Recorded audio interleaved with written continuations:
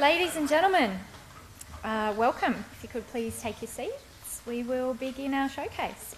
Before we begin the proceedings, I would like to acknowledge and pay my respect to the traditional owners on the land on which we meet, the Ngunnawal peoples. It is upon their ancestral lands that we gather here today. As we share our own knowledge, learning and research practices within Geoscience Australia, may we also pay respect to the knowledge and traditions of the Ngunnawal peoples. My name is Alicia. I'll be your MC today.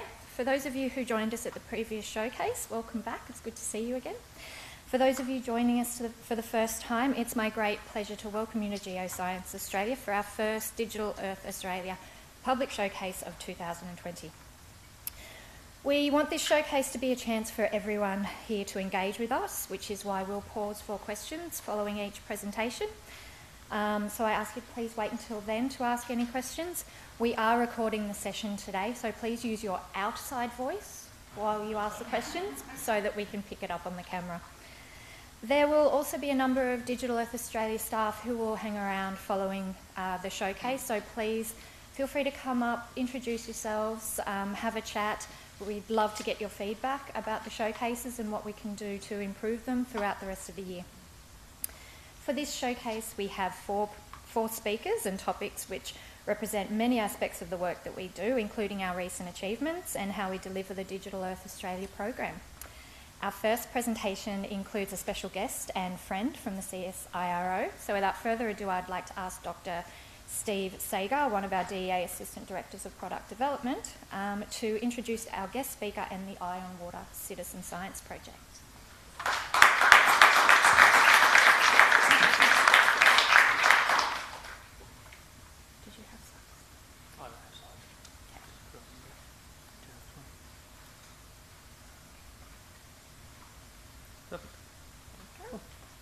Thanks, Alicia.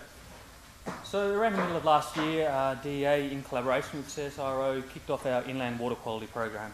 It's a program that goes for 2.5 years, and really the aim is to try and support those state and federal agencies which work in the water quality space. Our aim is to try and demonstrate the potential of taking what is really at this point, experimental and research-based approach to water quality from remote sensing, and seeing what we can do to upscale that and to get into an operational mode. And this will be to demonstrate to those users the benefits of trying to integrate these types of products into their monitoring workflows and use them as a sort of a complementary product alongside the in-situ monitoring that they invest in so strongly. This is across a range of applications, things like harmful algal blooms, and as you'll probably see in Janet's presentation, more recently looking at things like impacts from the recent fire events. The stuff that Janet's going to talk to us about today is probably one of the most exciting things that's come out of the program thus far, and it's the citizen science component of the work that CSIRO is bringing to the project. It's fundamentally a different way of looking at water quality, engaging with the community, using phone-based apps and looking at water colour and trying to see how we can integrate that with our traditional science approaches. So Janet leads that, has been leading it for a couple of years within CSIRO. She's the team leader of the aquatic remote sensing program there, and without further ado, Janet.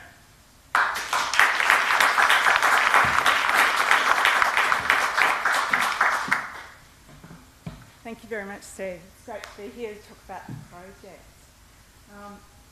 As Steve mentioned, it's really building on some of the fundamentals that we've been developing at CSIRO, but also at Geoscience Australia. And that's really been looking at the analysis-ready data that DEA has been able to produce, along with the biooptical modelling that we've been undertaking for water quality assessment at CSIRO.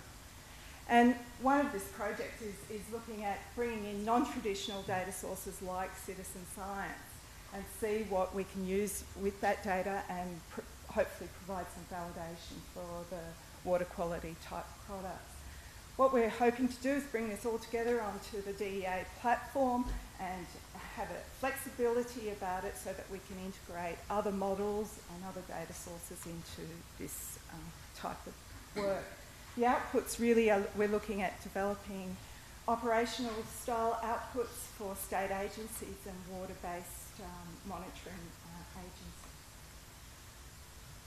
So water quality issues are topical at the moment. Over the last few months, and we've had the bushfire impacts where we've had significant flows of ash coming down the riverways and having suppose long-term damage to those ecosystems. Over the past few summers, we've had algal blooms and massive fish deaths in particularly the Darling River.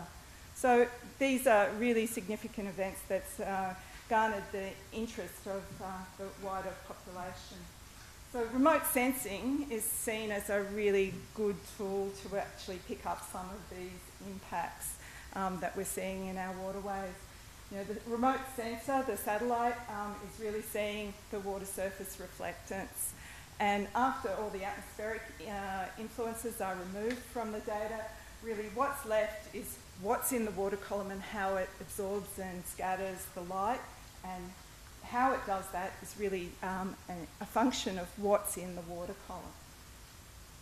So in the water column, we can get things like dissolved organics, as this photo shows, where we've got clear water, but it's highly coloured and it's full of organic rich material. In this example, we've got lots of sediment in the water column, including any light penetration, influencing the macrophytes that are in the system. We've got areas like rainforest, where we've got a great slurry of nutrients, sediments, organics, and phytoplankton in the water. And where we have areas where we have low flow and high solar radiation, we get often algal blooms forming on these riverways, like in Lake Hume here, Lake Ranger. We also get algal blooms from harmful algal blooms, like this microcystis bloom, that colour the water a dark or a bright green. In coastal areas, we have greenish waters and reefs. We see this lovely green, clear waters. And in tropical areas, we have turquoise. And then when we're lucky enough to get off the continental shelf, we get the navy blue waters of the ocean. A really vast range and diversity of colours, which we can categorise together into a colour. We can categorise by a colour scale. In this Farrell-Yules scale, which was developed quite a long time ago, it has 21 colours that allows us to categorise all those natural colours that are found in nature by this colour scale. And most recently, there's been a couple of publications that have allowed us to take this colour scale and apply it not only to the satellite data, but to citizen science acquired photographs. And this gives us a great idea about using this data, this colour scale, for validating what we do in remote sensing of aquatic systems. So building on the work that was undertaken in Europe, we developed an Eye on Water Australia app where we encourage and train users to go out there and take photographs of water surfaces. And in this way, we can use this data to monitor what's going on in their systems. For users that are particularly interested, we can also supply additional kit for them to give additional physical and chemical parameters, which we can also add to our database. And this gives us a range of information that otherwise is non-existing in this country. So one of the things that scientists always ask, well, how good is citizen science data after all? And so what we did do is compare at 13 sites the citizen science acquired data with a radiometric data that had been converted to the same scale. And we got reasonably good correlation with the data. Additionally, we had a look at the estimation of users' colours with the algorithm that determines the colour, and we found that there was very little deviation between the user's estimation and the algorithm that determines the colour. So this gives us increasing confidence in being able to utilise this data with known uncertainties. So our current work is really looking at developing visualisation metrics to improve the user's experience in using this app, but also to give them more information about the system that they're monitoring. Additionally, we're developing a framework for integration of this data into the national map and DEA aquatic products. So finding ways of using all that additional chemical and physical information as well as the colour photographs. So an example of how we can use this data is when we apply the Forel-Yule colour index to Landsat time series data. We've done this for two lakes, Lake Hume and Lake Griffin, which I think you may all be familiar with. And we can split this data up in terms of seasonality. So we can have a look at what are the major colours that we're seeing at each major season. We can also see where we're not collecting so much data, like over winter, in both of those areas. But when we look at the temporal information, we're getting to start to see ecosystem processes unpacked. And in the Lake Griffin data, we can see clearly the end of the millennial drought and the big turbid plumes coming into the lake at that point. And this gives us really good information, but when we link it with the citizen science data that has a time, location and colour index, we can then validate that retrieval from the satellite remote sensing. So Steve has also processed a Sentinel-2 image with the Forel-Yule index. And the interesting thing about this is it gives you the spatial variability that the Forel-Yule colour provides to the user. So it's actually quite instructive to do this, to see the variability. And then again, we can have a direct comparison with the citizen science data and look at the dates and match it up to the imagery. So the other work that we're doing is really our physics-based retrieval models. And this work we've been doing for us the last couple of decades. And what we have done recently is look at the in-situ data that we've collected in the field in terms of the colour. So looking at the dissolved organics against the sediments and phytoplankton and characterising them based on their dominant constituent. And from the coastal and inland water data that we've got, we've done a forward model to simulate a remote sensing reflectance from the data. And then we'll be able to cluster them into optical water types that we see that occur naturally around Australia.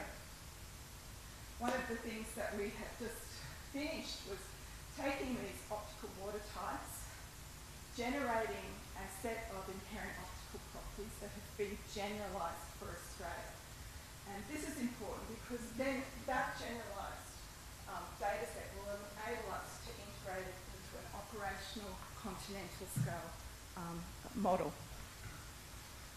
So as an example of the Forel-Yule index that we've applied to the satellite imagery in Sentinel-2, we've taken 800 pixel drills through Eastern Australia and looked at what is the variability of those waters over the Sentinel-2 period of time, so from 2016 to the current time. And from this type of work, we can detect trend and pick up variability and events like blackwater events or the ash flows. So we think that this type of approach will add benefit to the end user and the management authorities. So what we've found is that the DEA platform is really ideal to capture but also track those types of events. We can see those ash flows going down the river system and tell management authorities you're going to get it in a couple of days' time. It's important for that type of work. We know that we are going to need additional observation data in order to increase that, the applicability to the continental work. But we do know that physics-based approaches will provide us with accurate retrievals of those concentrations that we need. The Forel colour method, it will give us colour observations which we then can link to the citizen science measurement. But the real benefit of what we're doing is that this integrated approach, together with traditional validation data, will give us the best chance of producing an accurate continental scale water quality product. So validation is key, as you all know, and we would really encourage you to help us along those efforts and download the app and take photos of your local waterway. Thank you.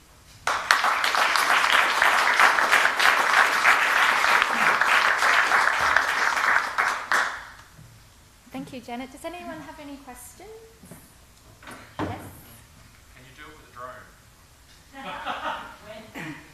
No, but what you can do, Mark, is you can convert the data to a Farrell-Ewell or a hue angle, which is, if you read the Van der Waart paper, you can actually create a hue angle product, which you can then add to your database additionally. But it's one of those areas of development I'd really love to see happen, but at the moment, no. Are you finding the Farrell-Ewell stuff being used in the bushfire monitoring aspect? I know you've done still work stuff, but the limitations of how the Farrell-Ewell stuff can deal with that? Yeah, one of the criticisms I had early on was, is the Farrell-Ewell scale sufficient for monitoring watercolour variations? And having seen the ash flows and actually physically monitored those or measured those, I was really surprised to see it fits within that scale.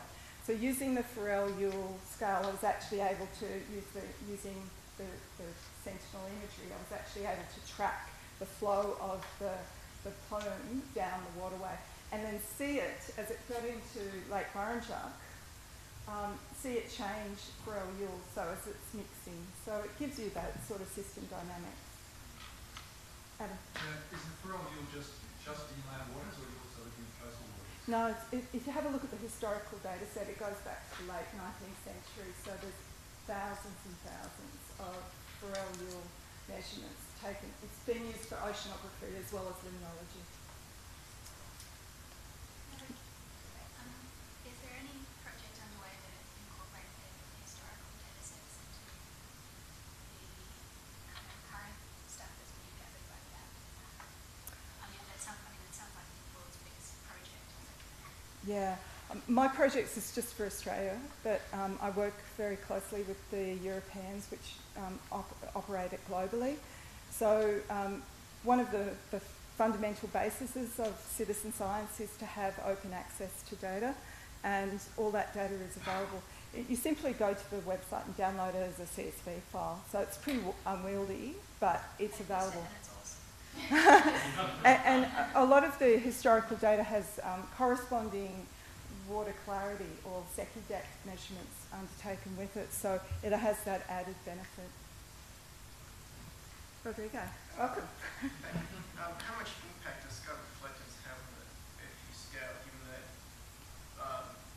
people take pictures at different times of day, different sort of angles and view angles? How much impact does scope reflectors have on the FU scale?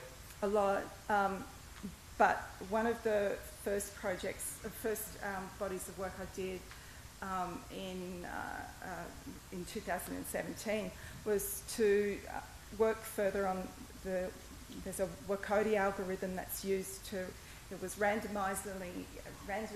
random kernels of pixels from the photograph to create the Farrell-Ewell index. Because there's two, I don't know if you picked that up, but there's two Farrell-Ewell indexes that are created for each one, the user Farrell-Ewell and the estimated Farrell-Ewell. And there's a Wakoti algorithm that calculates that from a randomised sample. I had some scientific computing support, and they had a look at how to optimise that, because what we were finding was that some parts of the photograph was actually influenced by sky glint or glint of the water surface. So it was making the retrieval somewhat inaccurate.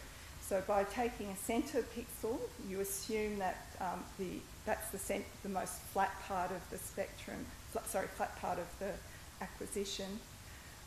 Then we found that by randomising that, we get a better estimation of Farrell-Ewell.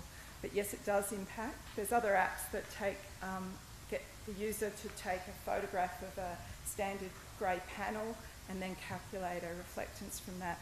But the uptake of that project is much less than what Ironwater is. So it's a cost benefit. Thank you. Can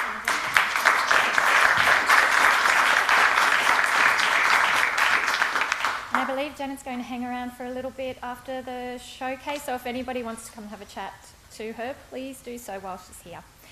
Our next speaker is going to talk to us about the land cover classification system. Did I get that right? Yeah, I did. So, welcome Belle Tissot to tell us how DEA is producing an annual land cover map of the entire Australian continent.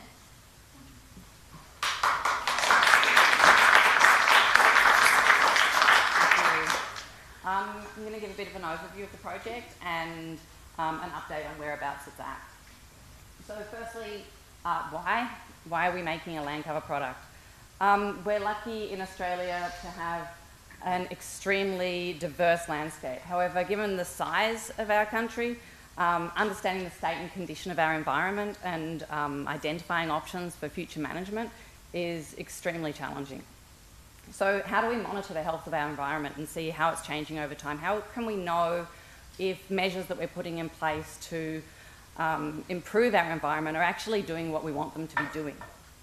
And land cover maps play a significant role in planning, management and monitoring programs at local, regional and national scales. So Australia is screaming out for robust national land cover information, and this is why we're producing this new product, which is not only a land cover maps but also change detection systems. So when thinking about this project, I realised there's 4 driving principles which have been guiding us along the way, and initially standardised. We want the product to be standard in the way that it classifies the land into groups, so that this can be applicable broadly across Australia, but also broadly people can use it in other countries or for local regional things. We want it to be easily updatable. It's really important that this doesn't immediately go out of date. We have new sensors coming online with satellites. We have new algorithms being developed to classify different environmental variables, and we don't want this system to be static in the way that it handles these. So we need to make sure that we've designed it in a way that as these new things come into play, we can easily integrate them into the system that we've built. And last, continental scale, obviously. The maps that we're making are for all of Australia. We're aiming to make annual continental products that go back through our entire Landsat archive. And lastly, collaboration. We can't do this alone. We're not going to make this in isolation and hope that people want to use it. It's really important to us that we're making something that's going to be of value to the public, to other government agencies, to anybody that wants this information, that it's going to feed in the right information to these people. So this is huge. This is the Food and Agriculture Organisation's land cover classification system taxonomy. It's a bit of a mouthful. This is what we're using to group into our maps into classes. You don't need to understand it all. Basically, global standard, tick. This is making it applicable broadly. It's the way that we're implementing this, which is achieving the second thing of making it easily updatable. So what we're doing is if you look at the first part of the FAO's land cover classification taxonomy, you can see it's a pretty simple decision tree structure, but what we're doing is making each of these decisions independently of each other so that you can switch in better methodologies as they become available. So what we'll do is go, okay, is this pixel vegetated or not vegetated? And that's all we look at initially. And then we'll get that afterwards and we'll go, okay, we've got a water layer, and we bring in all of the information that we can to define water in the landscape, and we go, okay, is it now wet or dry? Similarly, on the vegetated side, we'll then look at whether it's cultivated or whether it's a natural area. And over here we look at whether the bare surfaces are urban or natural, and the same for aquatic, although we're not looking at artificial aquatic areas at the moment, because from remote sensing this is super challenging. But in doing it in this way, say we come up with a better method for urban classification, we can just put that new method in and it doesn't impact our vegetation classification that we've already got, or our water classification that we're really happy with. So This enables us to bring in these new methods as they come up and keep it really up to date. So this gives us our base 8 classes of land cover, and then the FAO define a whole heap of extra attributes that you can put onto those 8 classes to get an even better understanding of the environment.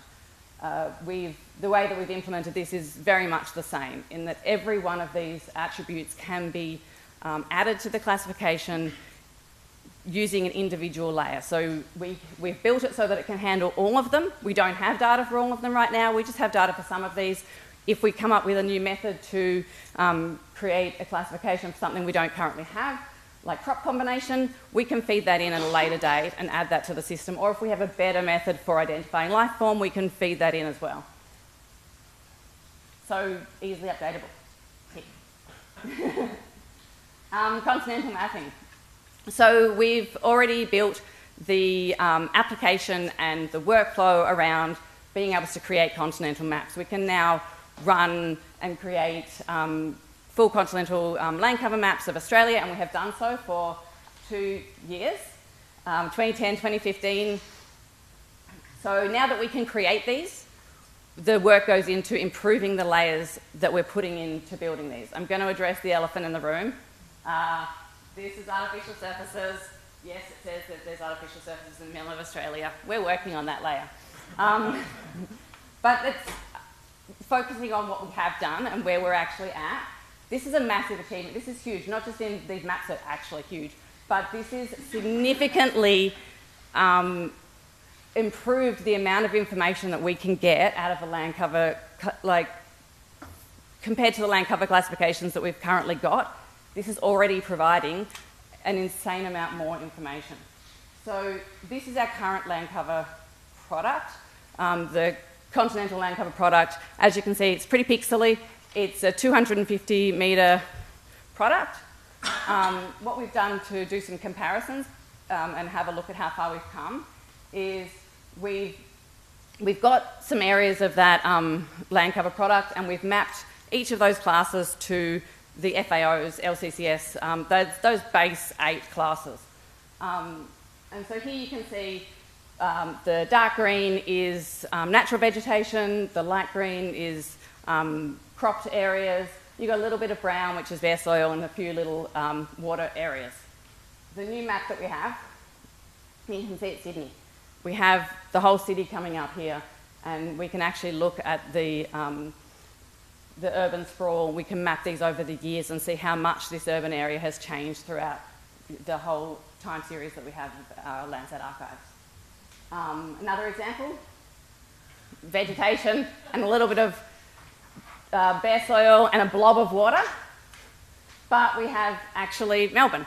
And you can see there's a river coming in. It's not just a blob of water. You can even see here we have sewage treatment plants coming up that you can see down the bottom.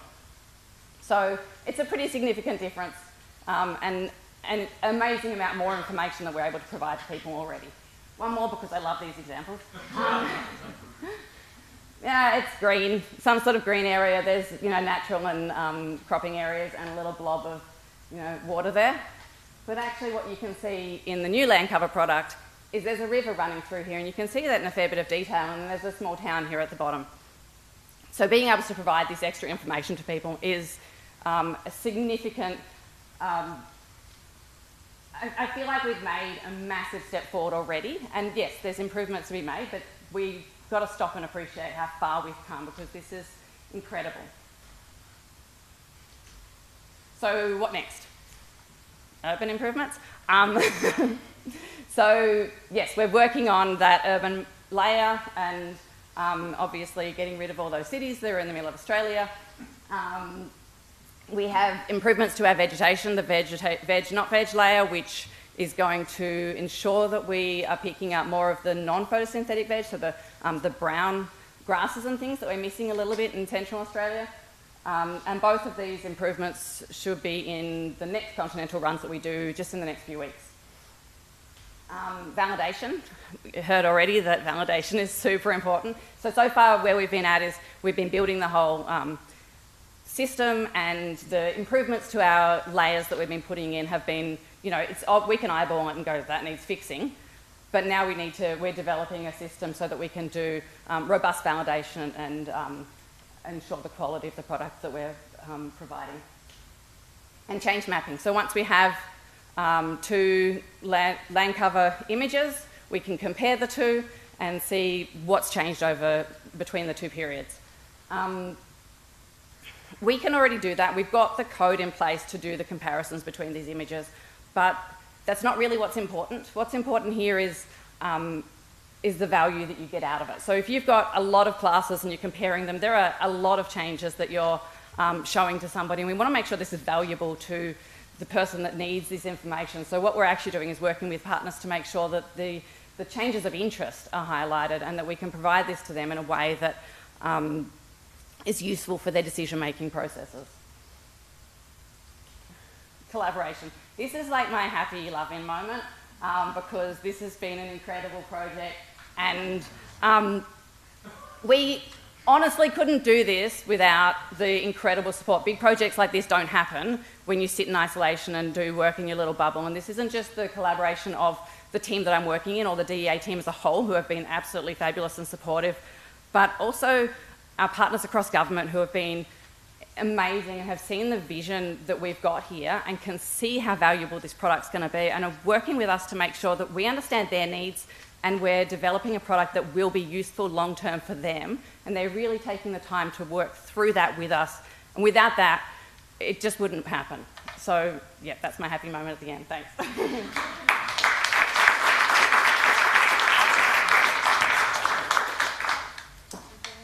anyone have any questions for Belle? Does your binary tree solely use spectral signatures for its classification, or do you use textual information and/or object-based image analysis? At the moment, spectral. There is work going into improving the layer that we put in for the crop mapping, and that will use more spatial stuff, so that because crops obviously have these shapes. And there has been talk around adding that sort of information for mapping urban areas as well, because obviously there's a lot of distinction you can get in those urban areas. At the moment, we're just using spectral signatures. What's your accuracy for the map that had like 20 classes or something? The current land cover map? Well, the one that you generated. I don't know what the accuracy of DLC is. Top of my head. Yeah, like 60%. I'm going to just run that. Any other questions for Trevor? Oh. So, is it urban the hardest to get right now? At the moment, urban has been our biggest challenge, yeah. The shiny, non-changing areas in the middle of Australia look awfully, like the spectral signature is just very, very similar to the actual urban signatures. And the difficulty we're having is because it is a continental product. So at a small scale, training a model to identify urban areas and running it over a city, you get beautiful results. As soon as you want to run something, we want something that runs consistently across all of Australia and through time. So this is the bit where we're like, it's just taking that bit longer to make sure it's robust, and we're looking at all of the things that can go wrong and will go wrong. The second one, do you see from all of this collaboration, the kittens, what do the kittens actually do? Do you feel that? Or want to use it? From now on, that's about... Oh, they're all kittens now. That is fantastic. Feeding into policy decisions, there's a work going into the economic accounts for environmental economic accounting, and we've been working with Department of Environment to make sure that the information we're providing can help feed into these accounts. We have collaborators at University of New South Wales who are working to make sure that this feeds into policy and hopefully can be used for things like reporting on Sustainable Development Goal indicators, because having these consistent, robust land cover information, it feeds perfectly into a lot of the indicators that we need to report on, and some of them that we've had trouble getting accurate information to report on to date. Just one quick question. When you go to the labelling of any type of classification, you always no, like your mislabelling of the salt lakes in the middle of Australia. So no decision rule can just arbitrarily help you bin those in the right place. Like you're not using. We're not. There's no sort of, I suppose, GIS overlay. We. To help. I mean, the thing is, like, we did have a look at things like using OpenStreetMaps to basically block out areas that didn't have any sort of mapping, but because we're looking at such a long time period and things change and we end up with small cities or small towns, like mining towns and things appearing in these areas, we would prefer to try and pick these up and not pick up not just blanket block out the incorrect areas. So related, are you producing a confidence layer, a percentage, a probability layer that you can do for class? Not yet. This is what we're working on at the moment, is how we go about validation and coming up with a robust validation method. So we don't have that yet. Our collaborators at the University of Aberystwyth in Wales are using the same application to map land cover in Wales. They've also developed an app which they use to get ground truth data, and then we can validate against that. So we can use this app as well. It's fantastic, and it's set through the exact same classification. It walks you through classifying where you're standing into that tree, so you can get that sort of data. If we can get that to spread across and get some citizen science happening, that would be amazing for validation. Getting validation data is often challenging. Thank you, Belle. Thank you. I'm reluctant to leave the kittens. But there we go, sorry. Our next speaker is going to talk to us about DEA Hotspots. I'd like to welcome Simon Oliver, the Director of Earth and Marine Observations Operations, to the stage to tell us about this national bushfire monitoring system. Thank you, Simon.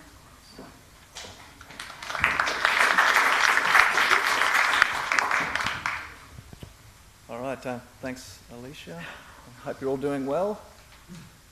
Today I'm going to be talking about Digital Earth Australia Hotspots, which is something we launched ahead of the recent bushfire events. So basically just giving you an overview of our experience during that process and how we went about it. So I'll give you a bit of background to hotspots to start with, talk about some of the planned updates and what we've currently been working through in this program of work, a summary of the hotspots and our experience during the southern bushfire events, the impact of what we've been doing in terms of how that's been taken up by others and how it's being utilised, and what's next in terms of the work program around this activity. So just to start things off, going to have a show of hands who's heard about and used DEA hotspots. Okay, and out of you, who's used that application on their phone? Okay, so I'll refer to this again as we get through the discussion, but it's an interesting thing to look at in terms of how people utilise this particular application. So we're also working on a collaboration with our counterparts in Western Australia, who also operate a national scale hotspots program, and that's towards a national hotspots system, one that covers both of those use cases. For the DEA hotspots example, we launched that in October ahead of the bushfires, and have had this and its predecessor application, the Sentinel hotspots, running in parallel since then. There's a public site and a secure site. The secure site is targeted for emergency management and has additional resources in it that are not available to the public.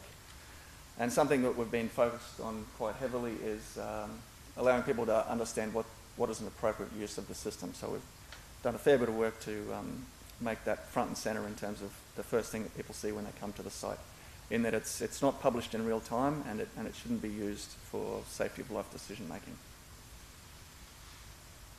So what are hotspots? They're areas of high temperature determined through an analysis of a satellite image. These satellites take periodic snapshots of the Earth, and they don't image the same area continuously. They take snapshots. For a hotspot to be detected, a cloud and smoke-free, unobstructed view is required of the target. And hotspots are updated several times each day, and they're available typically within 30 minutes of the overpass of the satellite. So it's important to understand that not every hotspot actually displays, and not every hotspot is actually fire. So the thing we've had difficulty with is trying to explain to people the coverage and frequency of acquisitions. So just showing this as a single day coverage of what the satellites see over Australia. as a bit of an indicator in terms of what sensors are picking up different parts of the country during different times of the day. And as you can see, we have quite a good coverage based on the satellites that we have available on the right-hand side of this diagram. In terms of the updates to the tool, we're basically working on a continuous update process. So as we get input from users, we try to roll that out as an improvement to the system. So we're really focused on trying to make it a good system for users and be really reactive to the input that we're getting from people. Some of the enhancements we've made of recent times that include near real-time data feeds through the DEA program to help supplement the information available to users of the system.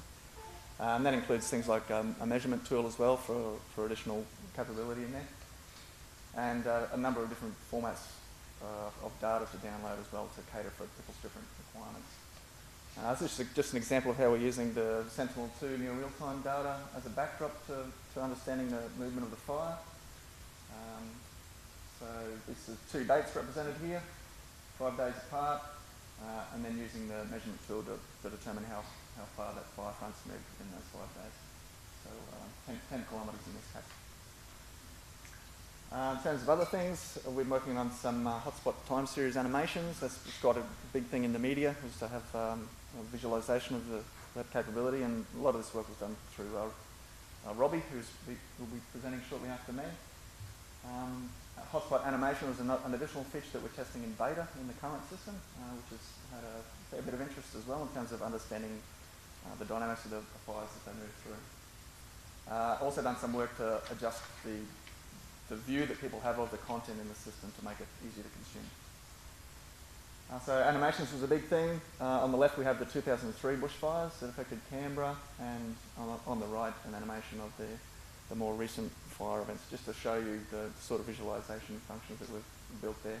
So these animations are executed on a daily basis at the moment. We're just using that as a sort of test at the moment to see how things go and how people will engage with that. In terms of the interface itself, the inspection tool has come along and it's been a way for us to improve and enhance the way that people interact with the content.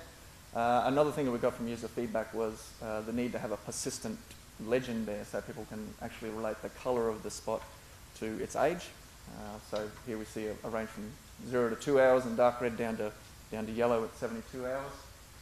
So those hotspots can be presented throughout that 72-hour window. This just gives you an idea how that information for a hotspot, when you click on it's rolled out, and it gives you an indicator of the temperature. People were interested to see temperature in degrees Celsius. That's been included in there as well, and various other minor enhancements. In terms of how we performed during the bushfire events, we had quite a lot of interest. So I guess going into this, we didn't have a really good handle on who uses this system and how, but we saw a really significant uptake of the new system when we released it, and around about 500,000 users during that period. We maintained pretty good uptime as well, so the enhancements that were made in deployment of the new system have proved to be effective. But you can see in the spike here, the early January period is when we saw a great deal of interest in these. And media was all over this as well. A lot of tweets about Digital Australia hotspots and their use are generally really positive, so quite a good response in terms of what we've got there.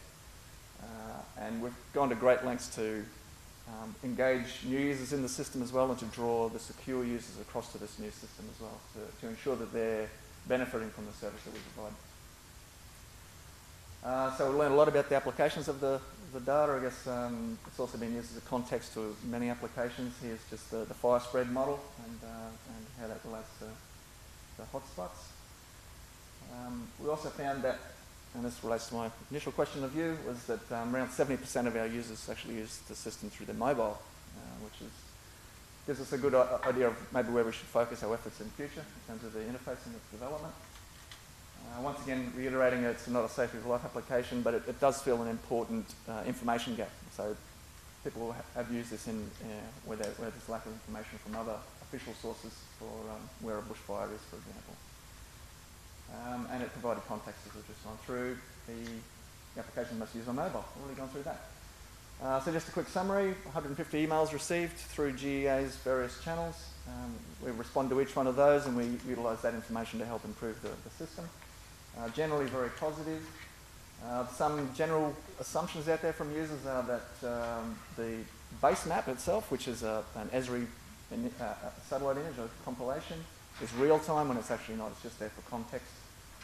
And there's various location errors within that layer as well, so that might make us move to a different layer in the future.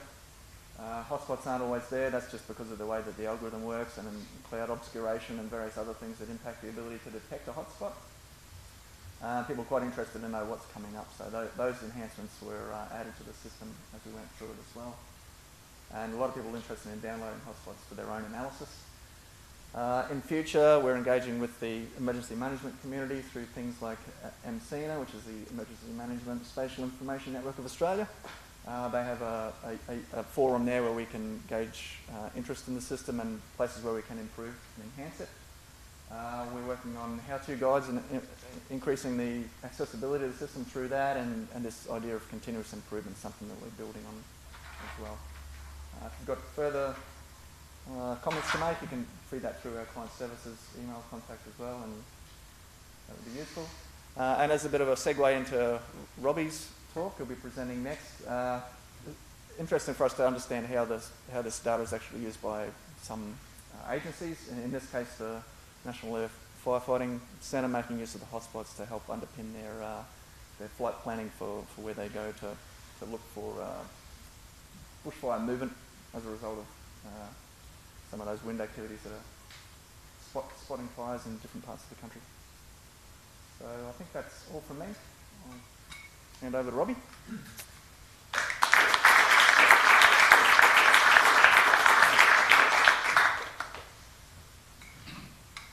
Hi everyone. So essentially about a few months ago, right in the middle of the fire season, we were contacted by the National Aerial Firefighting Centre. And so the NAFC, their job is basically to coordinate all of the bushfire fighting from helicopters, planes, plan it, work out where the planes are, where they're going, how much fuel they've used, sort of all the coordinating that happens behind the scenes. And so what they were really interested in is working out if we could use satellite imagery and satellite products to help optimize some of their processes.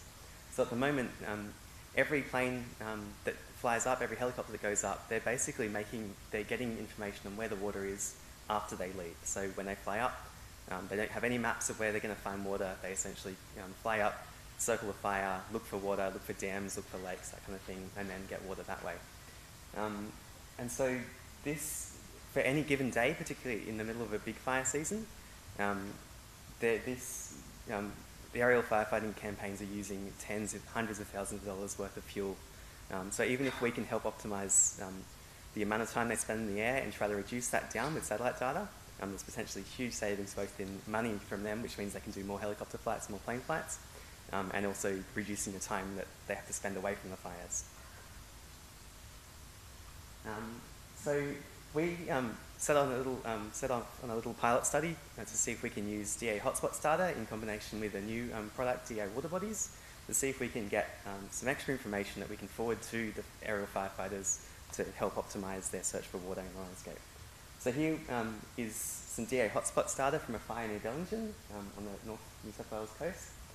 And so what we can do basically, once we use DEA Hotspots data to work out where the active fire fronts are, we can then start to do some sort of simple geographic analyses to work out from that fire front what water bodies are within the acceptable flight range for a helicopter or a plane.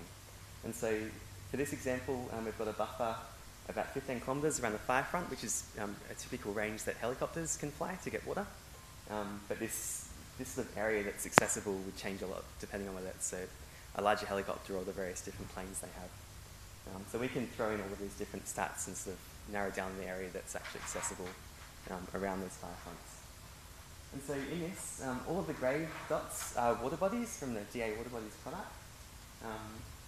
And so what this product does is essentially give a time history of, for each water body in Australia, when it was full, when it was dry throughout time. So you can see these graphs for this water body that's highlighted up here. And so depending on whether it's full or dry, the aerial firefighters need to know that before they go out trying to search for water. It's not good enough just to know where the water bodies are, they need to have at least recent information on whether they were wet recently before they commit to a flat. So if you take that information, you can then start to take this big subset of water bodies and reduce it down to just the ones that we know with reasonable certainty were wet recently. And so we can also, using the DEA water bodies data, work out how big they are. And so for various different helicopters and planes, some might have a bigger requirement for water bodies that they can actually land on. And so what we've done, we were sharing some data with them throughout the early fire season.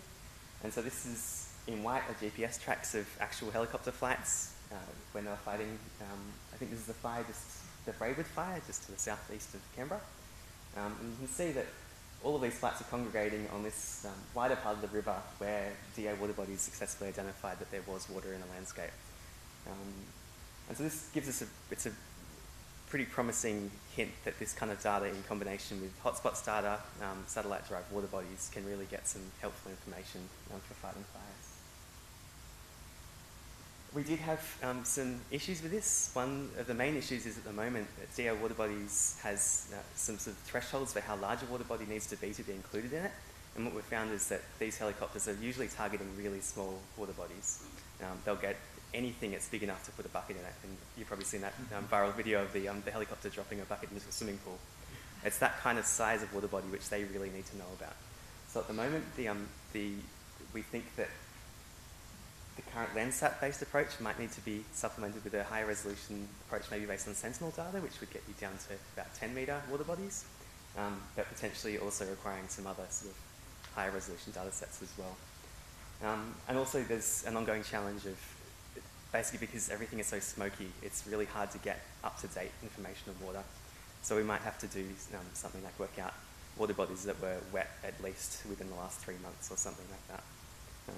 Yeah, so some very promising things now in some areas that we will have to improve for a future work, but yeah, watch this space. Thank you.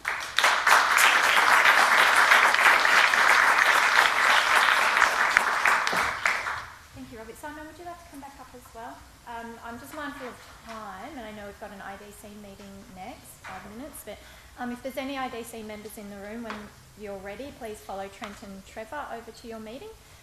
But for the moment, let's ask Robbie and Simon any questions. Hi, thank you for your talk. I was interested in the hotspot barrier and the fact that you can report on the temperature that the fire was at. The reason I'm interested is ash, it has a lot of nutrients and phosphorus and nitrogen that come off to catchments, obviously into the waterways. What's of interest is that the temperature of the ash, how hot it's burned, determines what type of dominance of phosphorus or nitrogen comes off. So it's quite interesting for us to understand that. You've got the colour coordination of or mapping of the number of hours that the hotspots are in current, but do you have products where you can produce the intensity of the burn that was undertaken in that time?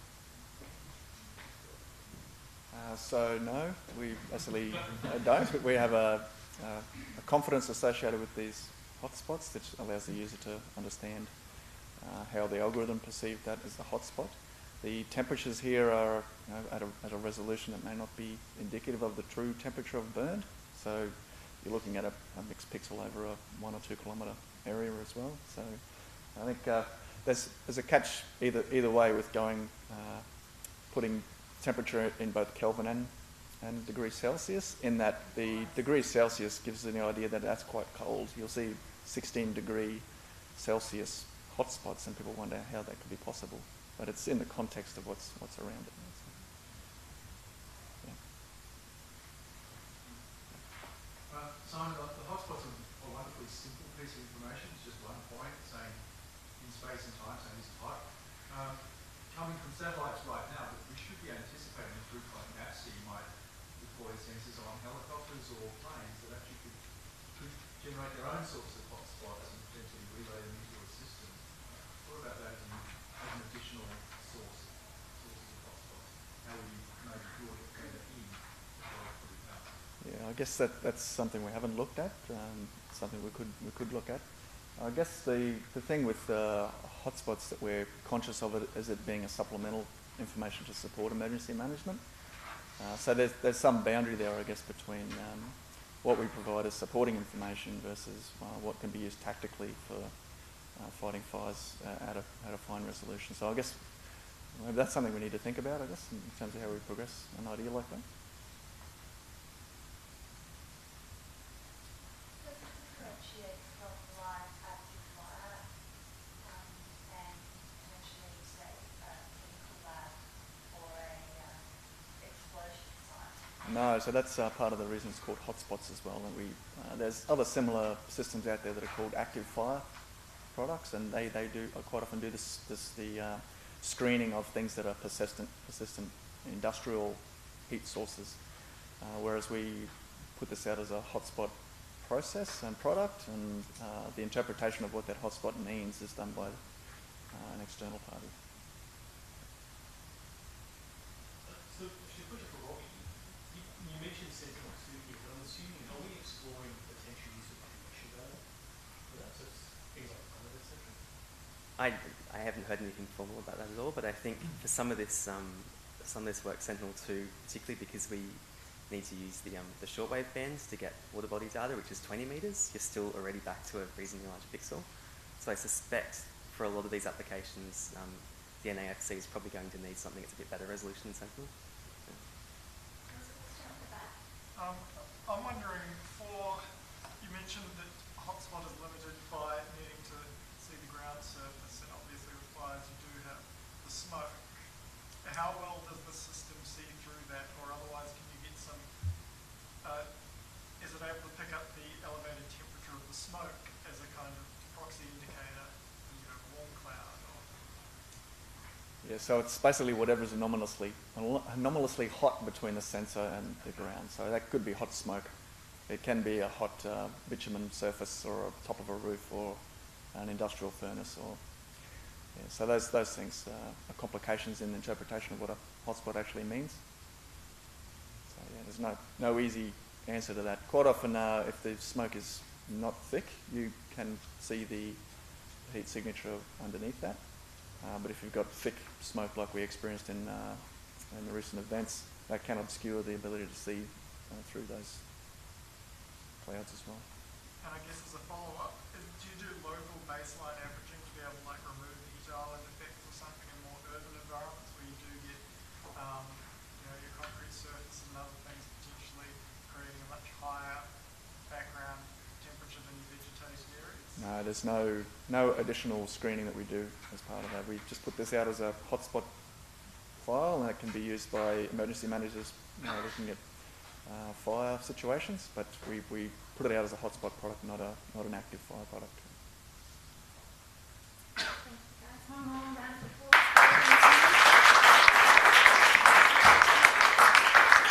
Thank you. Well, that concludes our first DEA Public Showcase of 2020. We hope you enjoyed it. One more thank you to our presenters, and of course a special mention to Axel, who helped to make this possible today and organise it. As I mentioned earlier, we'd really love your feedback, and we will be available to chat to you here, so please come up and introduce yourselves. Our contact details are on the screen if you'd like to reach out to us. And if you're a visitor to Geoscience Australia, I encourage you to check out our minerals and fossils collection, and if you haven't already done so, the only lunar touchstone in the Southern Hemisphere. For those of you who are heading off straight away, I wish you safe travels to your next destination, and I look forward to welcoming all of you again to our next public showcase in May. Thank you.